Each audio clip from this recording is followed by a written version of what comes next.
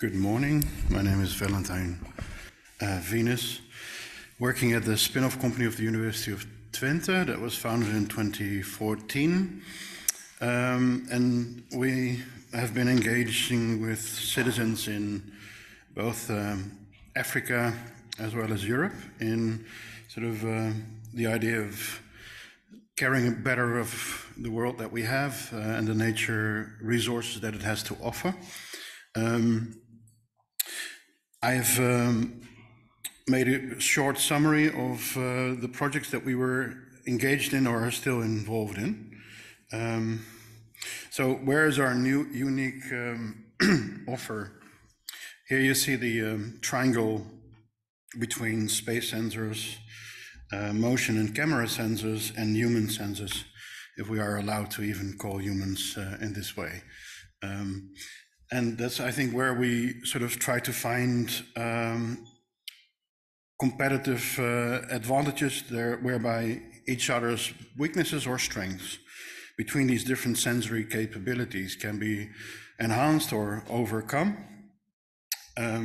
So a few examples of those follow in a minute.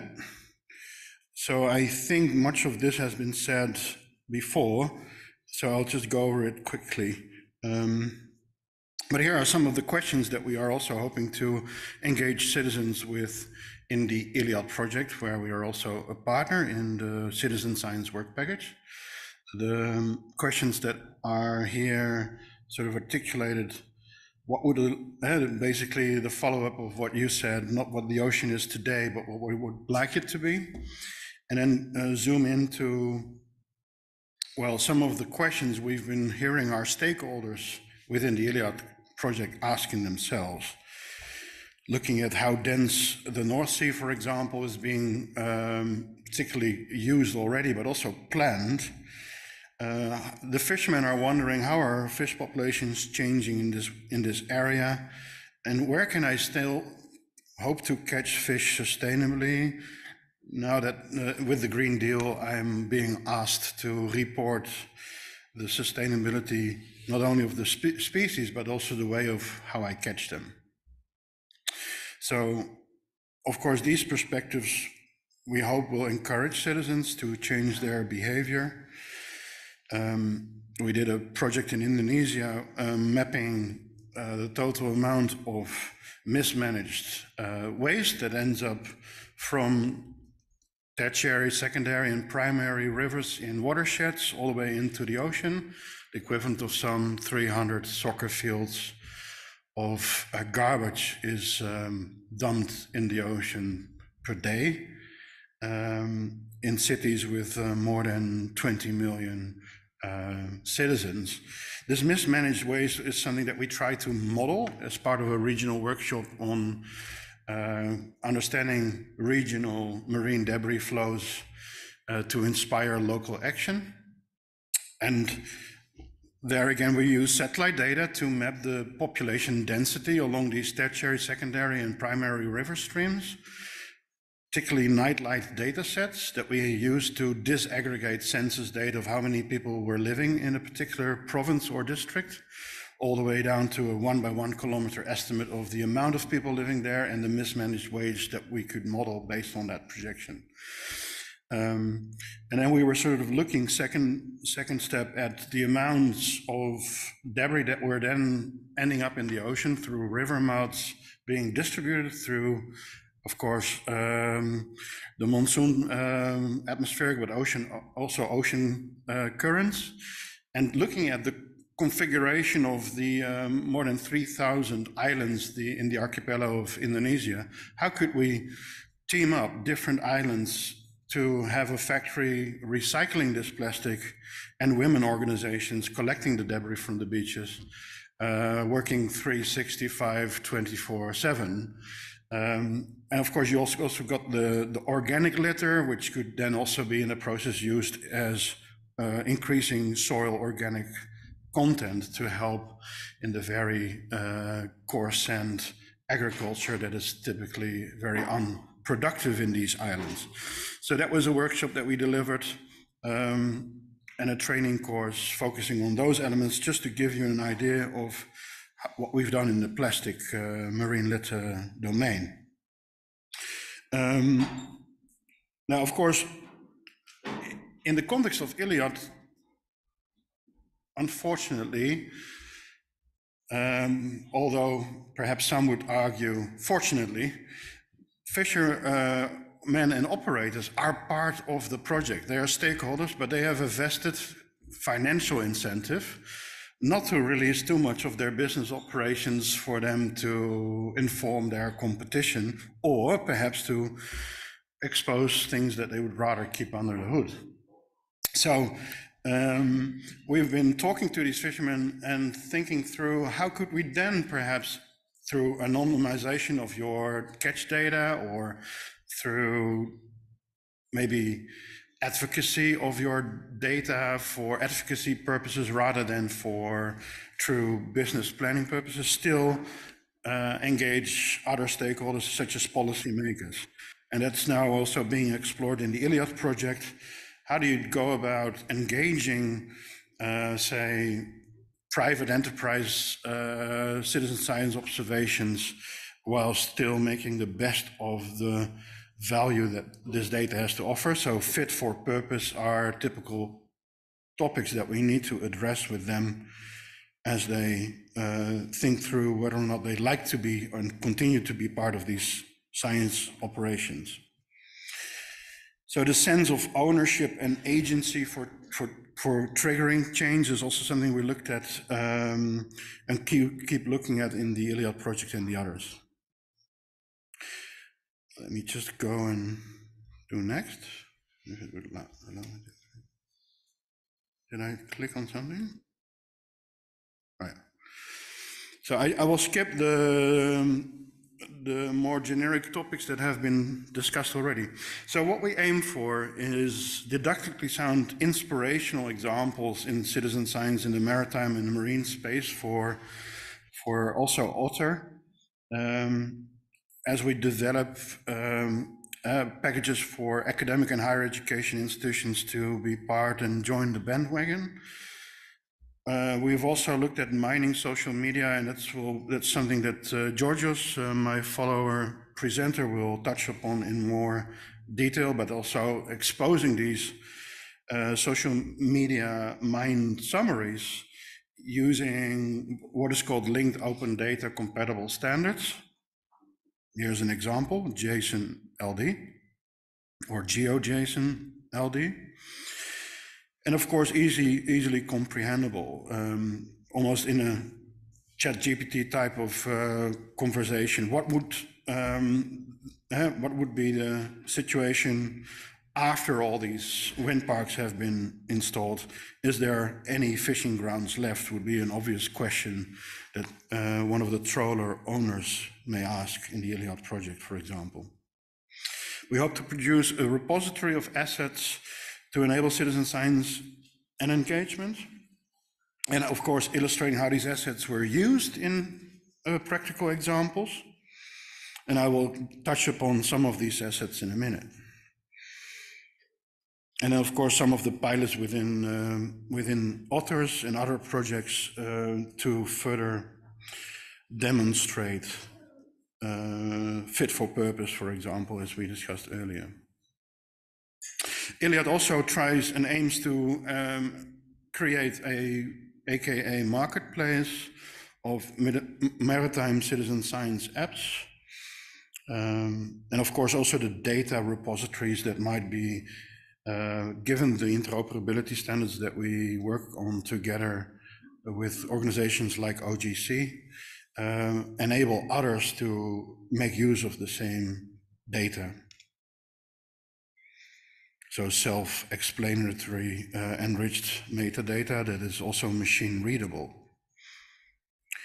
So in Iliad, we're trying to at least develop 5 pilots demonstrating the different forms of citizen science and engagement, and develop a methodology that would be, of course, of interest perhaps also to authors, particularly in the engagement with digital twins of the environment, where questions such as the ones that we looked at earlier are asked. What if this happens? Then what does that mean for me?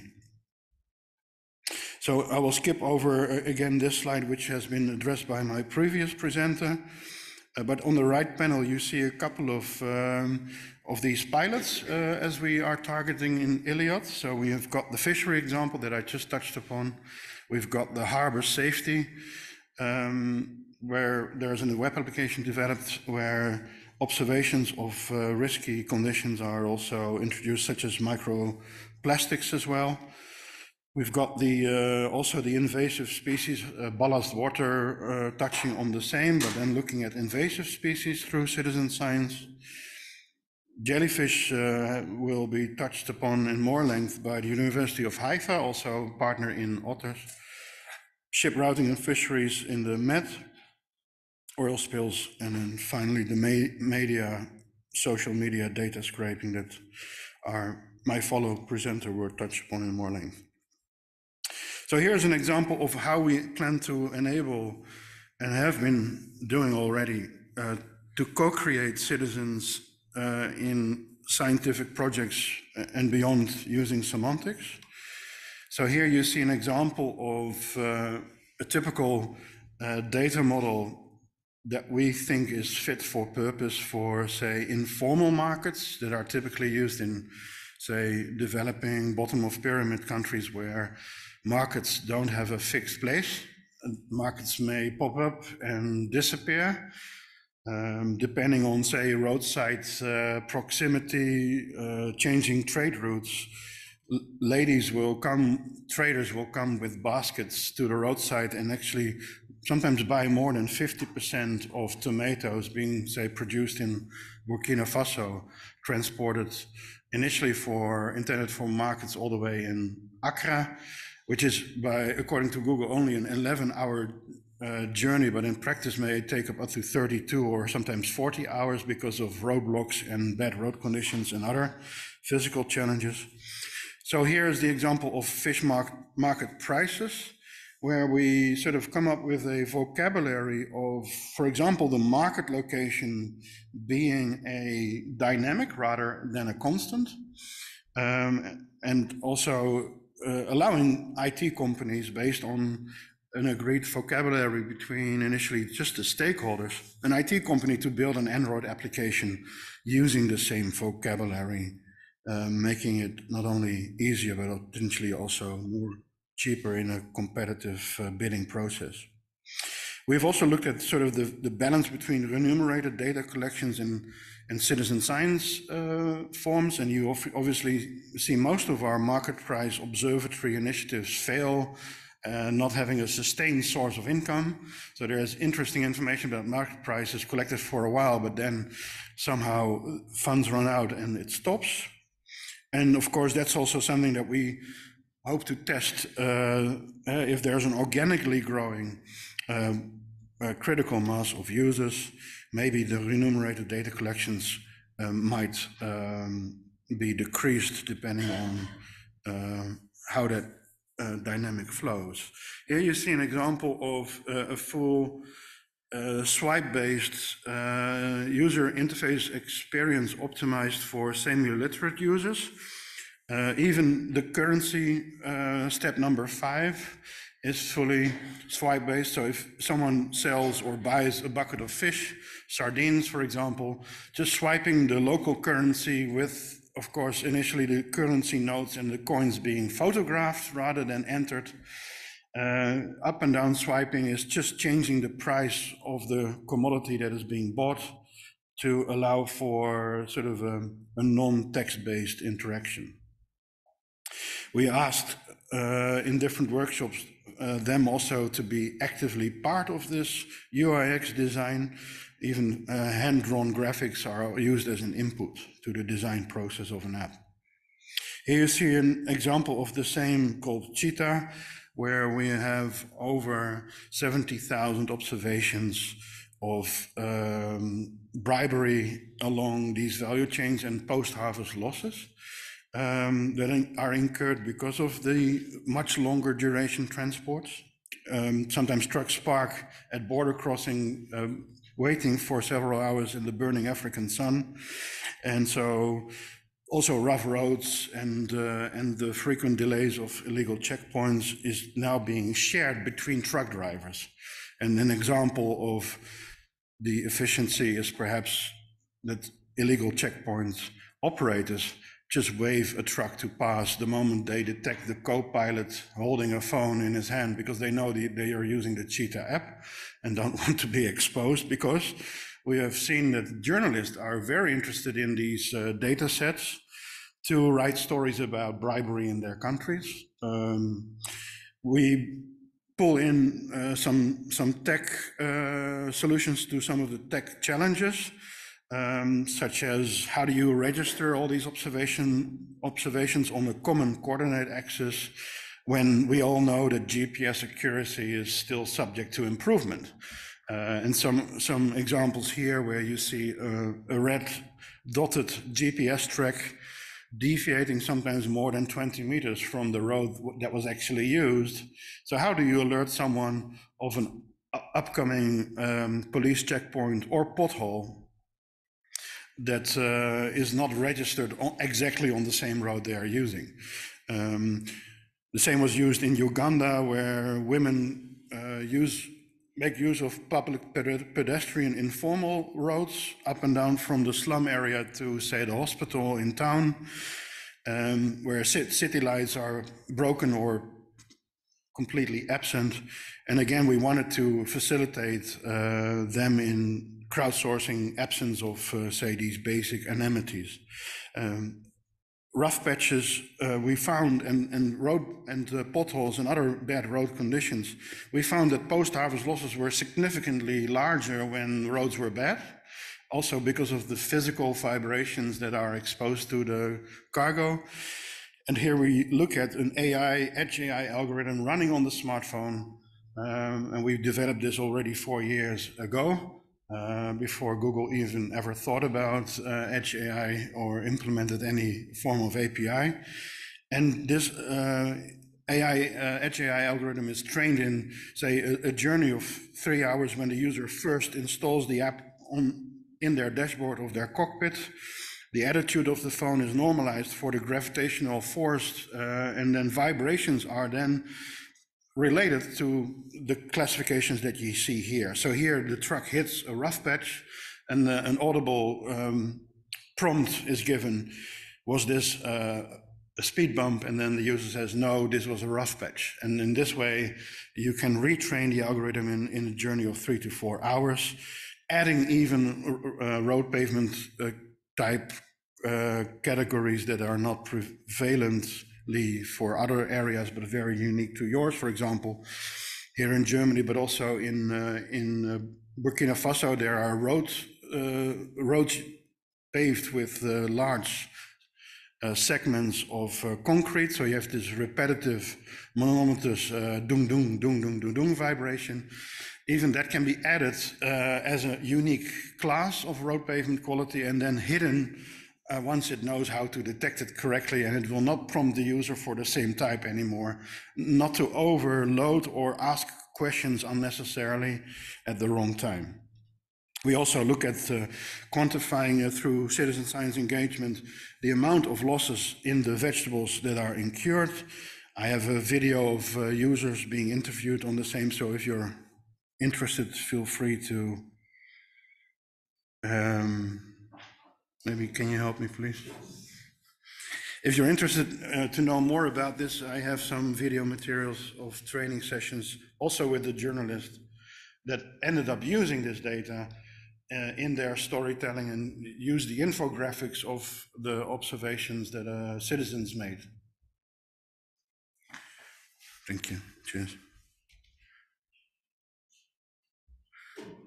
So post-harvest losses are related also again to the triangular relationship between these sensory types to Earth observation. So we use the diurnal 5-minute interval geostationary satellite data to model temperature, humidity, and light conditions in the cargo.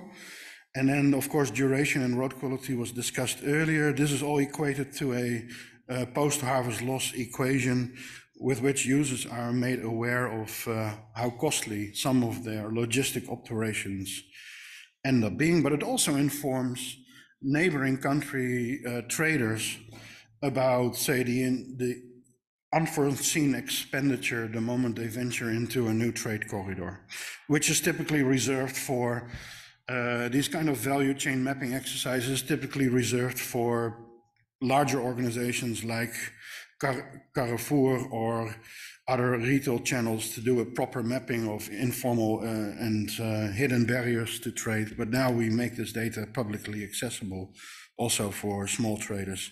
Here you see the same in Indonesia, where the governor of Eastern Java is partaking in the citizen science initiative and drawing circles around potholes on the street, where the app is sort of in this way made popular by his advocacy for the same efforts.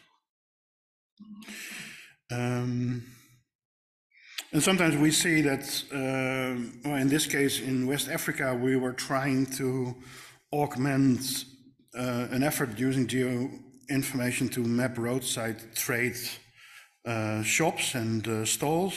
Women sell a lot of their produce along the roadside, where we found that women were a bit wary about sharing their prices with their competitors. And perhaps sometimes we are overlooking these barriers to citizen science engagement. So this is still level 1.